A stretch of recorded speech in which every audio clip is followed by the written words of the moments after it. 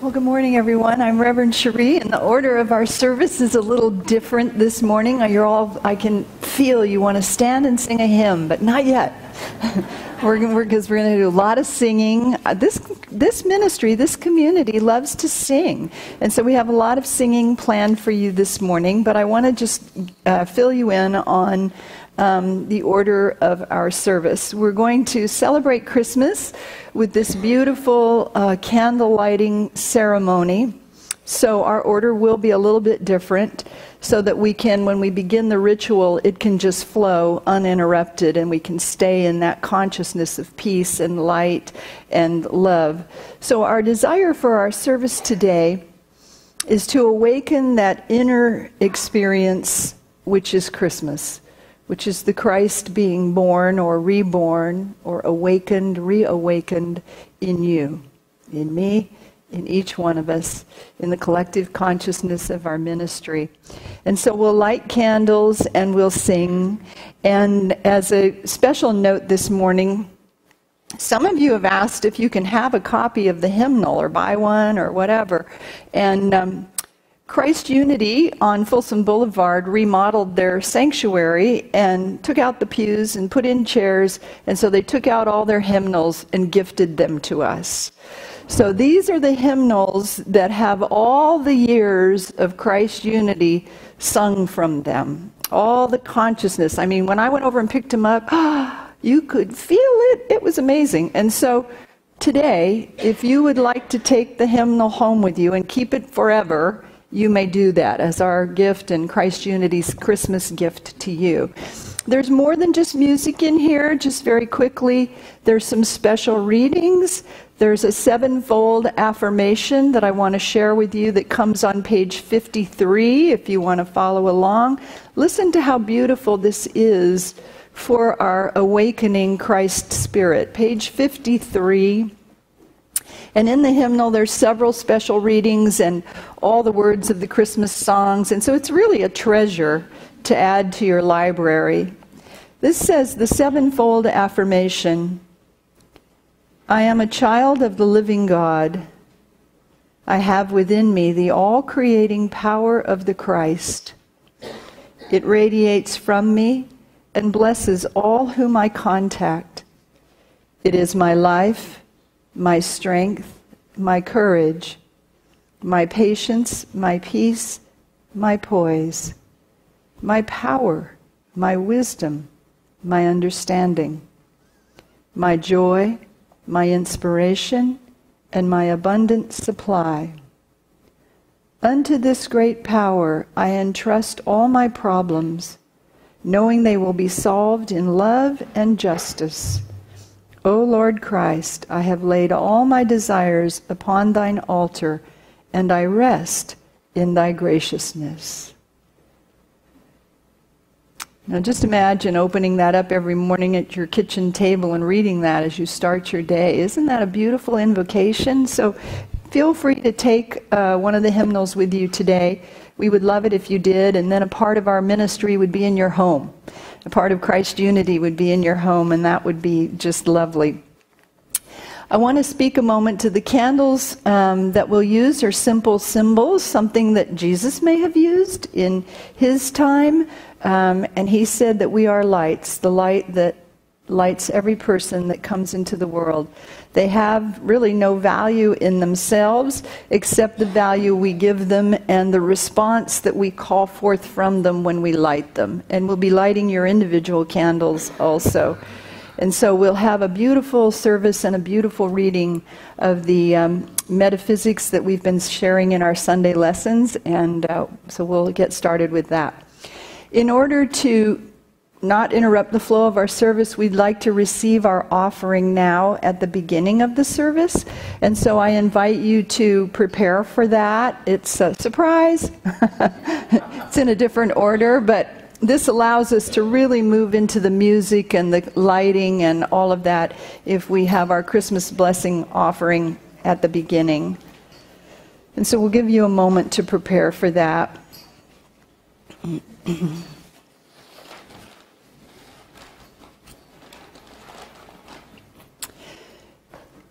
And as you take your gift in your hand, I invite you to think for a moment of the substance of spirit that it represents, the supply for your life, where it comes from as the ushers come forward, where it comes from. Maybe it's your income, your retirement fund, your Social Security, your investments. It comes from different channels, but the reality is God is the source of your supply, and it's infinite and unlimited. And so in this moment of Christmas giving, of giving from the substance of the Christ, we bless your offering. We give thanks for you as an instrument of Spirit, a channel of Spirit. We bless and dedicate these to the will and the work of Spirit in our world. Thank you, God. Amen.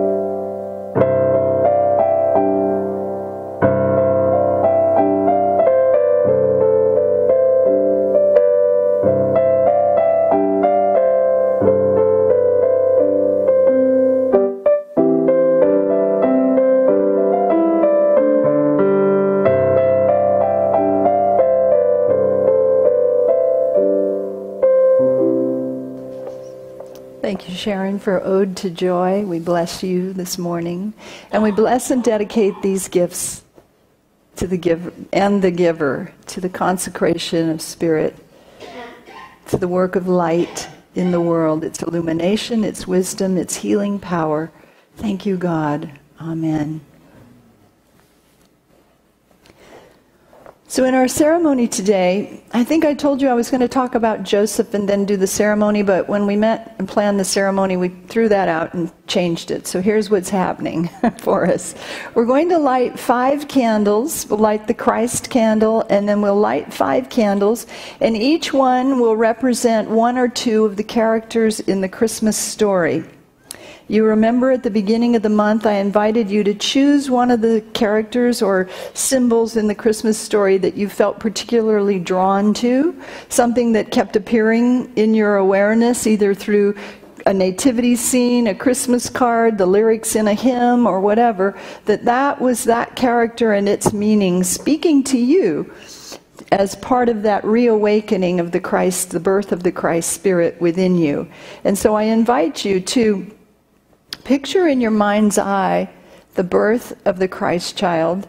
The story tells us that the story of the Christ child born in Bethlehem is the story of the Christ born in each one of us.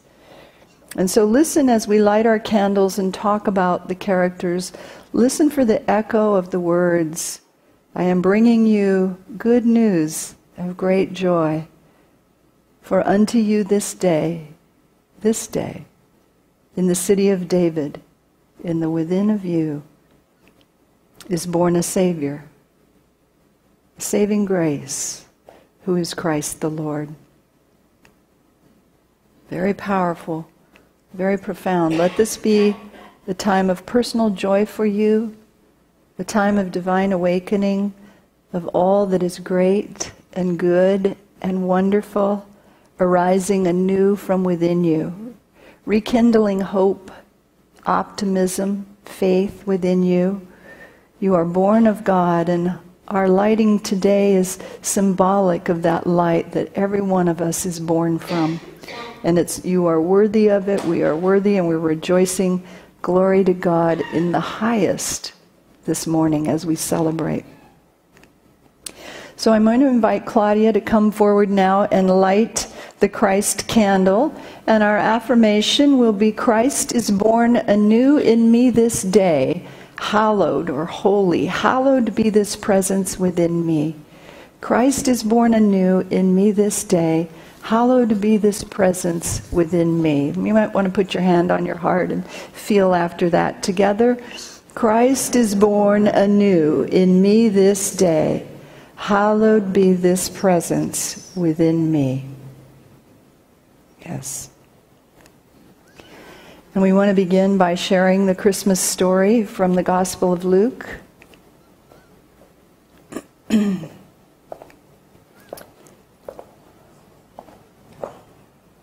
In the 6th month, the angel Gabriel was sent by God to a town in Galilee called Nazareth, to a virgin engaged to a man whose name was Joseph, of the house of David. And the virgin's name was Mary. And he came to her and said, "Greetings, favored one, the Lord is with you." But she was much perplexed by his words, and pondered what sort of greeting this might be. And the angel said to her, "Do not be afraid, Mary, for you have found favor with God. And now you will conceive in your womb and bear a son, and you will name him Jesus. He will be great and will be called the Son of the Most High. And the Lord God will give to him the throne of his ancestor David. He will reign over the house of Jacob forever, and of his kingdom there will be no end." There can never be an end to the Christ Spirit in you. It's eternal. Mary said to the angel, "How can this be, since I am a virgin?" And the angel said to her, "The Holy Spirit will come upon you, and the power of the Most High will overshadow you. Therefore the child to be born will be holy, will be called the Son of God. And now your relative Elizabeth in her old age has also conceived a son. And this is the 6th month for her who was said to be barren. For nothing will be impossible with God." And Elizabeth's son, as you remember, was John the Baptist, who baptized and anointed Jesus as the Christ. Then Mary said, "Here am I, the servant of the Lord. Let it be with me according to your word." And then the angel departed from her.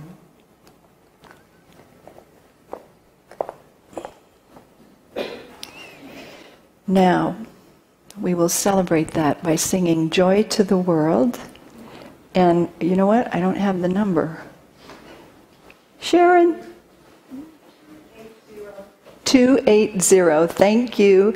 280. Let's stand and start the celebration with "Joy to the World." 280.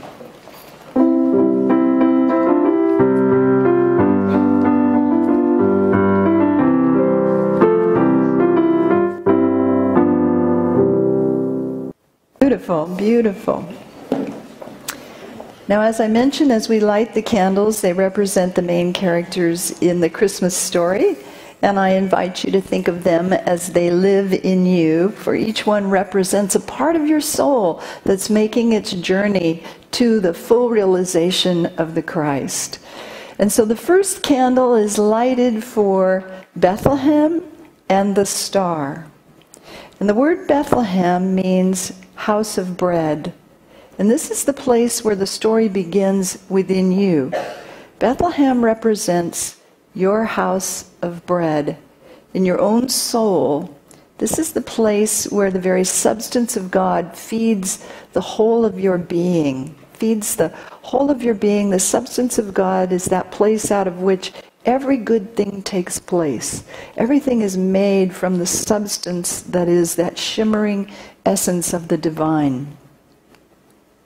The star is the light that leads us to where the Christ child is born. It's that flicker in your awareness, that dawning on your inner self. On your inner self. maybe also audio for that dawning of your inner self. The light of truth that comes into your awareness that eventually leads you to your true identity as the spiritual son or daughter of God. That first flicker of, I'm so much more than this human body, this life experience. I am eternal, ageless, deathless spirit. And it is that first light, that star, that comes to lead the way. The second candle is lighted for shepherds and angels. And the shepherds, we have said in our lessons, represent the part of us that keeps watch in the silence of our heart. They listen within to hear the message of spirit, and then they move to protect what's heard by keeping watch over the flock of their thoughts.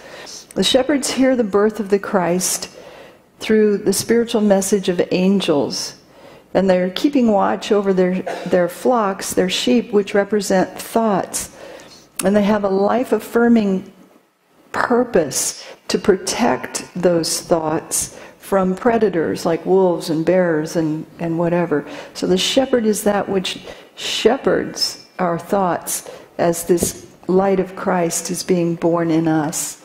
And they receive the message from the angels, and the angels represent transmissions, the living transmissions of spirit. This is communication from the mind of God directly into your mind. And it comes in many ways. It can come as a hunch, as a intuition, a spark, an idea that sparks you. It can come as you pick up a word in just a moment, a book, a read, something that you just needed. Angels can show up as ethereal presence or divine messages.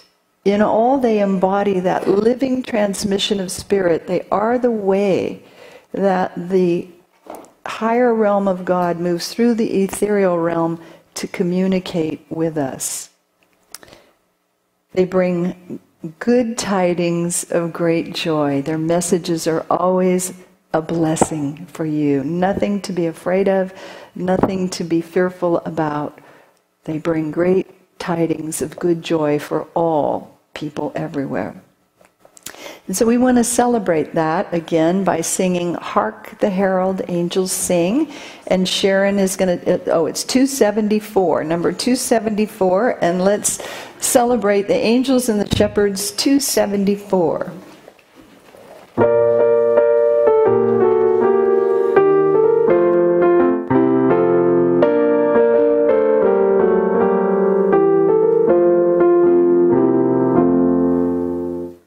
Beautiful. The next candle is lighted for the wise men. The wise men come from the east, we're told. And the east, and when it's spoken to in Scripture, means the inner self of you. The west is the external part of your life. And so there is this wisdom that rises from within you. It comes out of your inner awareness. And when the wise men saw the young child with Mary, his mother, they knelt down and presented him gifts, meaning the wisdom of you, the wisdom that is you, bows down to the Christ Spirit, which is over all, in all, and through all. They presented him gifts of gold, frankincense, and myrrh. And you'll remember in our lesson that we don't know that there were three wise men. It's never stated that there were three. We only assume there are three because there were three gifts, but we don't know. It's never been mentioned in Scripture. The gold represents the divine substance of spirit, as we said, from which all things are made. It represents prosperity, which always comes to you when Christ is born in your life, when you live from that divine essence. Frankincense represents the innate beauty of your soul. Isn't that amazing? To honor the beauty of who you are in the very depth of you. And myrrh represents life, so it supports the eternal nature of you, the eternal nature of your spirit, that you are ageless, deathless, eternal spirit. You weren't born at birth and you don't die at death. You are forever, forever, unfolding into this greater and greater expression of the Christ within you.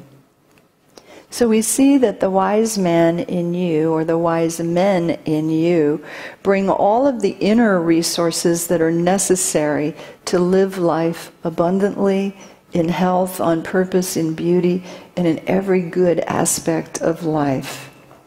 And so let's honor them by singing We Three Kings. I love all the Christmas hymns that we get to sing today. This is really our musical, the Capital City Unity musical today. So We Three Kings, and it's number 281. Number 281. And we'll stand one more time as we're able.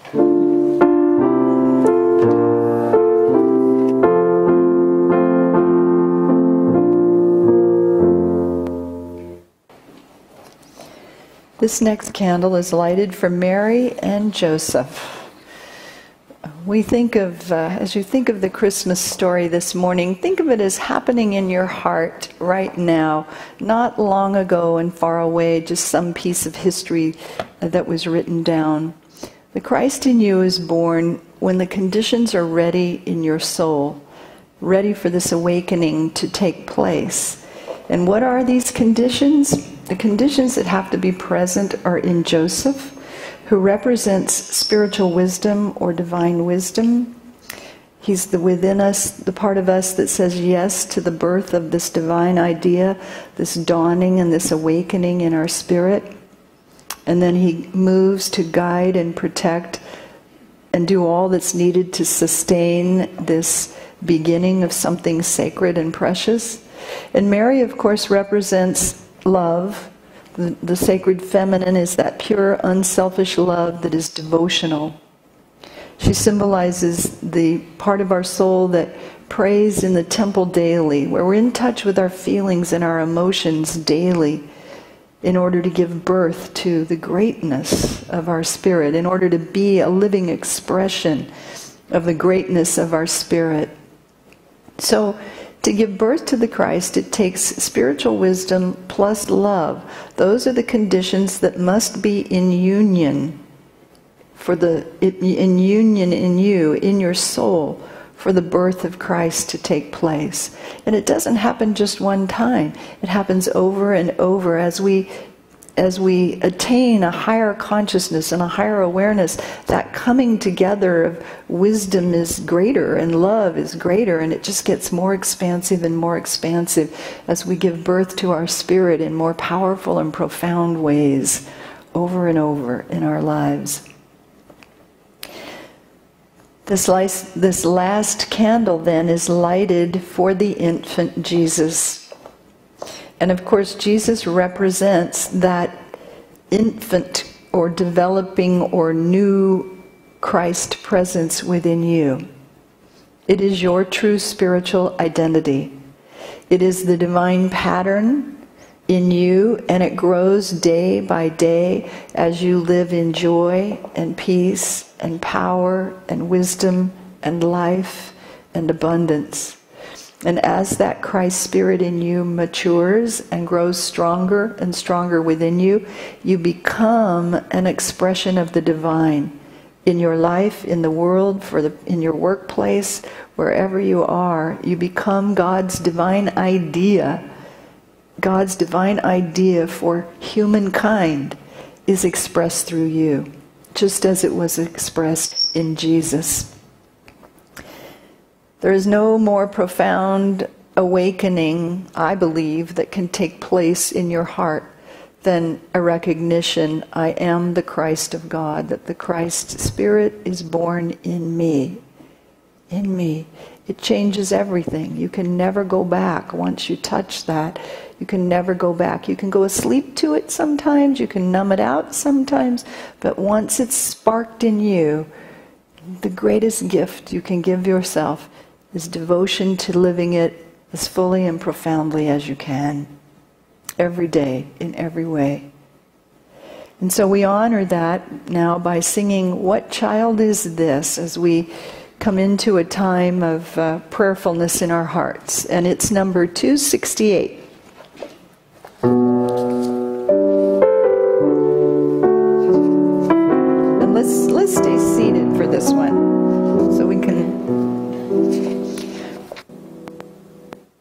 Beautiful. Now, keeping this sense of such a beautiful togetherness in our community, celebrating the song, the hymns, the sacredness of everything, we take it now even more deeply into ourselves. And the ushers are coming for, not the ushers, the board members are coming forward with the candles for each of you. We're going to give them a blessing.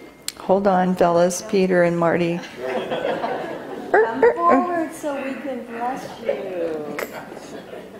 Yeah, we want to bless the candles because we know that they're just candles, but think about, I loved when I read that Jesus would have used a candle, and so and when we did our big reveal that we have 2,067 years plus of consciousness in this room, it takes us right back to that time of the first birth. And so let's just take a moment and bless this candlelight, knowing that it is symbolic of the light that indwells you. We bless this candle in the image of the light that you were born into the world. Your life matters. You matter. You have purpose. You are on purpose to God as an expression of God. And we'll light this light to remind you of that. Thank you, God. Amen. Go forward. Just pass the box. There you go. So we'll pass them through everybody's hands so that gives us a sense of feeling of community. And I invite you to feel yourself begin to be filled with the light even before the flame is lighted. And it's kind of funny when we do the candlelight service, whether, before you get lit, we always say. So I try to use the word lighted.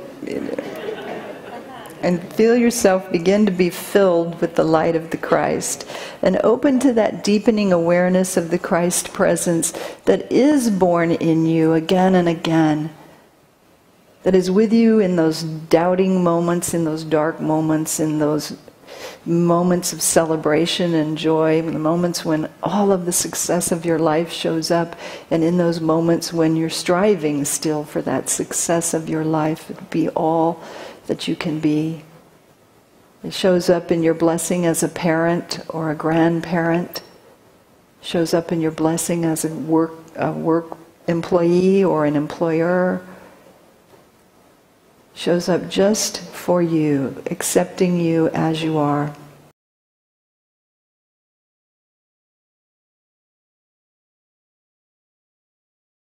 And we want to make sure everyone has a candle. I think Claudia and I will need candles up here also. Oh, we have them up here? Oh, we do. Okay, good. We have them up here. I know for many of you, this is like your 50th candle lighting service. I think it is for, let's see, it would be for me. For us, it's our first, though. It's our first here, yes. Ever new, ever new. And then Catherine and Marty are going to come forward to start with the lighting of the candles. And again, they're lighting off of this main candle, which represents the Christ light. And then they're going to light each candle on the edge of the row, and you'll pass it down and then turn to each other. You want to turn to the... What? Am I going to turn behind him, or Catherine and Marty? What? It'll work out. You guys know how to do this. You got it. They're going to light on the end of each row, and then everybody's going to pass it down. You want to remember to tip the unlighted candle and hold the lighted candle upright as you pass it to your neighbor. This is the light of the Christ coming in and through each one of us. Comes off of the source of the one light. And as we pass it to each other, we'll see the very beautiful representation of how the Christ light increases in our world.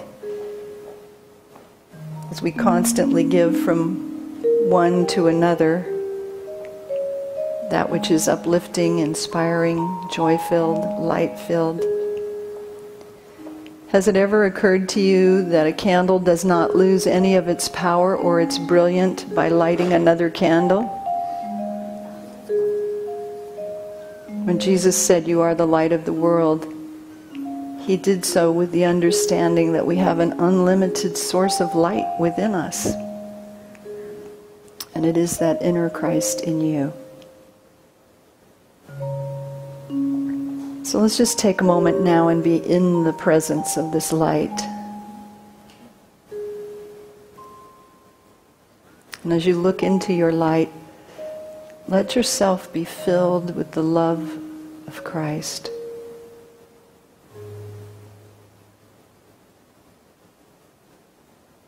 Open to a deeper awareness of the Christ presence that's being born anew in you right now.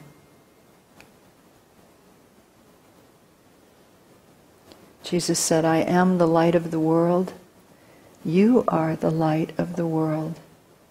The light that lights every person coming into the world.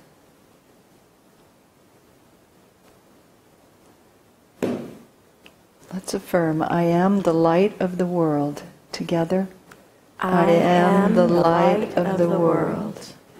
And let's lift our lights up and look around the room and say, I let my light shine. I let my light shine. And let's make a commitment right here and right now as we hold our lights up to be in 2018 a light to the world and a light that shines in our families, in our workplaces, in our country. Wherever we show up, we are an expression of the light. And you can bring it back down.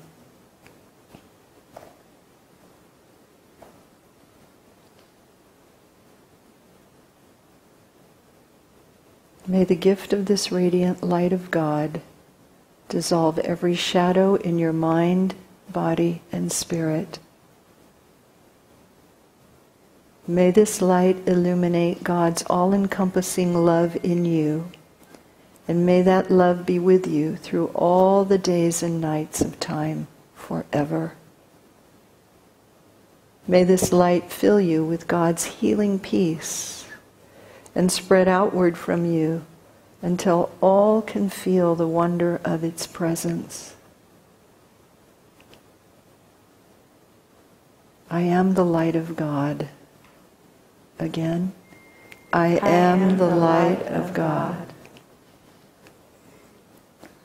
Now in just a moment we're going to blow out our lights, but when we do, we symbolically take that light into our heart. We extinguish it in the outer realm, but we take it into the inner realm where it lives as an eternal flame of the Christ. The light that we can touch anytime, any place, anywhere, and be renewed, healed, re-energized, fulfilled in its power.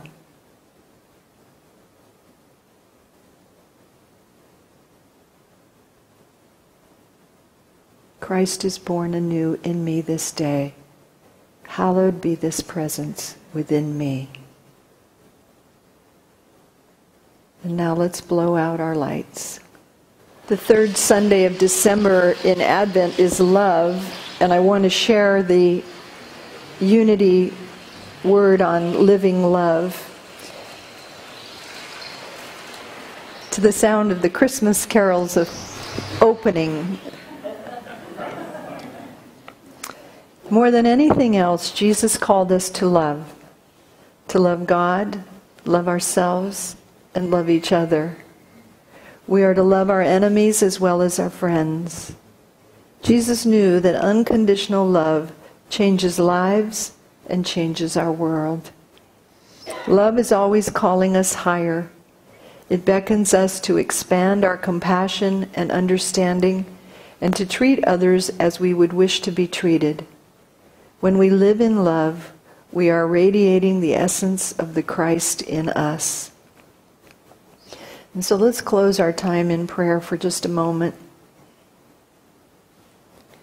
In Galatians it says, the fruit of the Spirit is love, joy, peace, patience, kindness, generosity, faithfulness, gentleness, and self-control.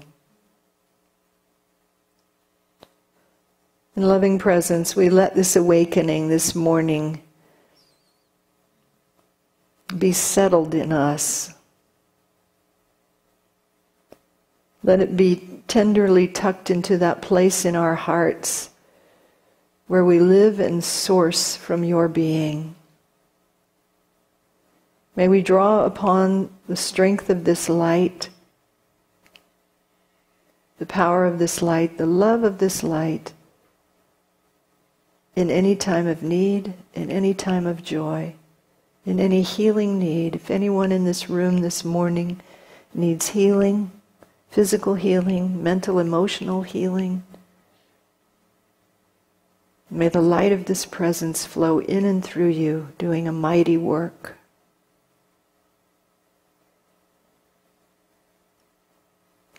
While we've lighted individual lights, the power of our collective consciousness, the power of us together as one, makes all things possible. I bless each one of you. I bless our community at Capital City Unity. I bless our board, our volunteers, the bookstore, Sharon and our music, all who give and love and support, and all who come and are fed and blessed. May the year ahead be one of truth, light, beauty, health, and peace for each of us. Thank you, God. Amen.